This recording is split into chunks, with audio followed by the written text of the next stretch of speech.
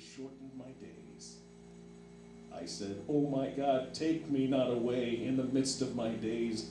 Thy years are throughout all generations. Of old hast thou laid the foundation of the earth, and the heavens are the work of thy hands. They shall perish, but thou shalt endure. Yea, all of them shall wax old like a garment. As a vesture shalt thou change them, and they shall be changed. But thou art the same, and thy years shall have no end. The children of thy servants shall continue, and their seed shall be established before thee. A portion of that, the beginning, reminded me of my dear mother, who just 2 years ago yesterday passed on into glory. But oh, what an awful time it was for her, as I'm sure you can relate with the difficulties of this life and what you endure. My mom had it pretty rough. I was watching how I read scripture to her back in March of 2010. I read to her Ezekiel, and I had no idea at the time I was doing that within a year and a half my mom would be passed on. Praise God, I was able to finish the book of Ezekiel, reading it to her. But you know, there's so many folks that have more difficulties than even my mom. And there's people who lose loved ones before their time. I have a friend of mine, Bob Jones, a girl I used to date. Might pass the video that I'm making on for her to see and to hear this song, although she wouldn't be able to hear it because she's deaf. I was always very intrigued by this girl. She's a very bright young lady who was a very marvelous artist.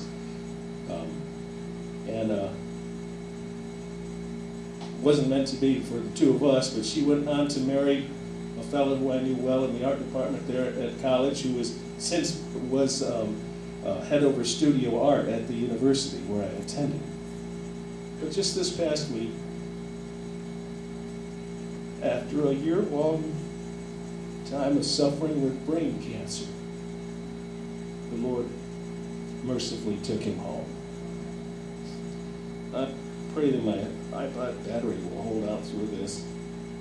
This song is going to be tough, because I think about my mom when I sing this one too.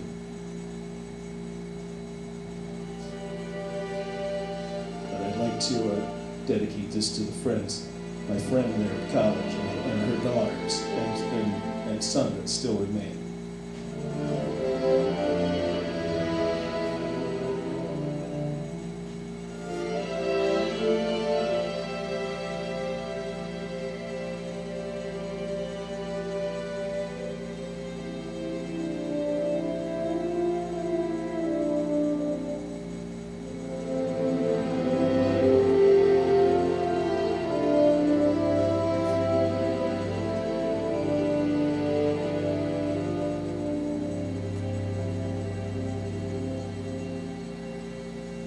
Be still, my soul, the Lord is on thy side.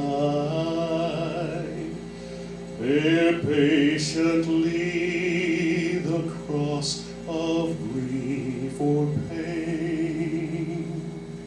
Leave to thy God to order and provide. In every change, be faithful will remain. Be still, my soul, thy best, thy heavenly friend, through thorny ways leads to a joyful end.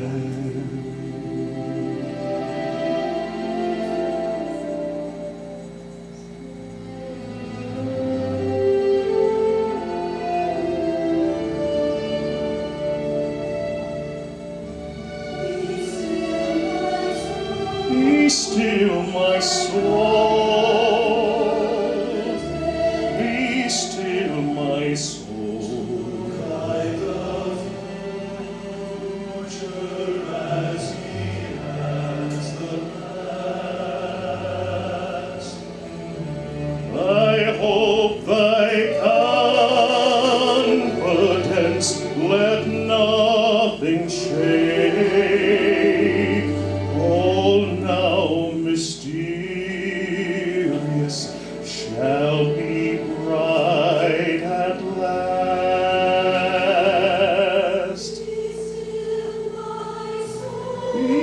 still, my soul. Be still, my soul.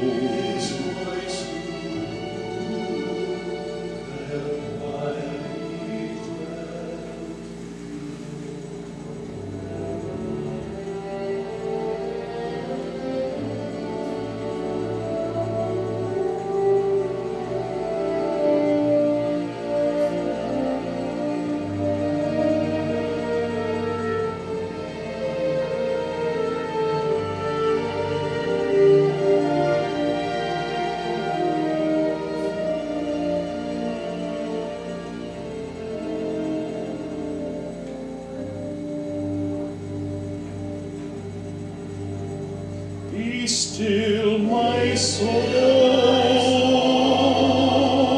the hour is hastening on, when we shall be forever with the Lord, when disappointment,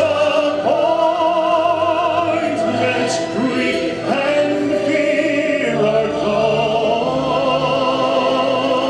Sorrow forgot, love's purest joys restored. Be still, my soul, when change and tears are past, all safe and blessed, we shall meet at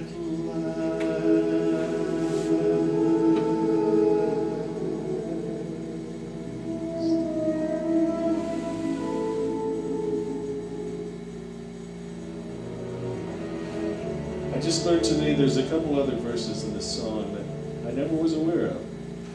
Be still, my soul, when dearest friends depart, and all is darkened in the veil of tears.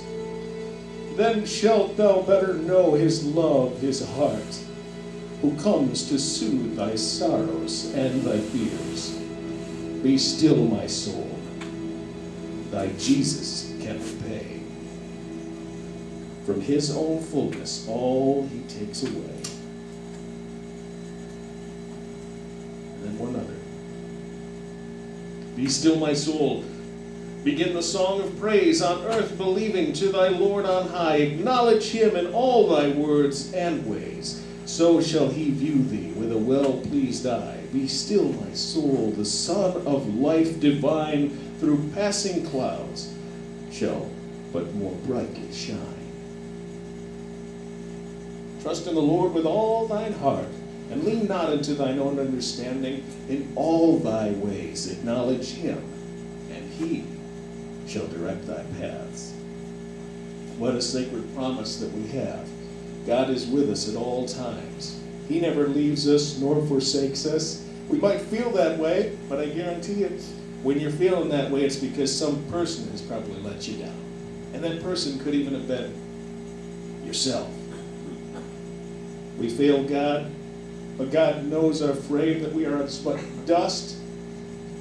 I love the verse in Scripture where the disciples were with Jesus on the mountaintop, where Jesus often took them to mountaintops, and there was Elijah and Moses that appeared with God. Can you imagine? As much as the Jews revered Moses and Elijah, they talk about Elijah a lot. But here's Moses and Elijah. But yet the promised Son of God was in the midst of those two. Who cares about Elijah and Moses? Really? You have the Son of God, but they come to take him for granted a bit. And Peter, the one who would always blurt out things that he shouldn't have said, oh, it is good that we're here. He goes, let's build us 3 tabernacles, one for you, one for Moses, and one for Elijah. And then a dark cloud came over the top of them, and a voice that said, this is my beloved Son, in whom I am well pleased. Hear ye him.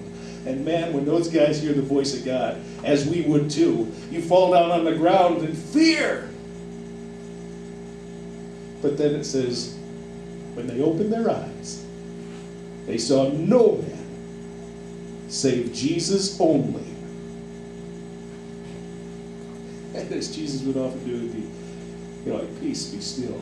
Or I think he reached forth and took him by the hand, It's just like when Peter began to sink in the waters, to represent our troubles that we have in this earth. We think we can get through it on our own.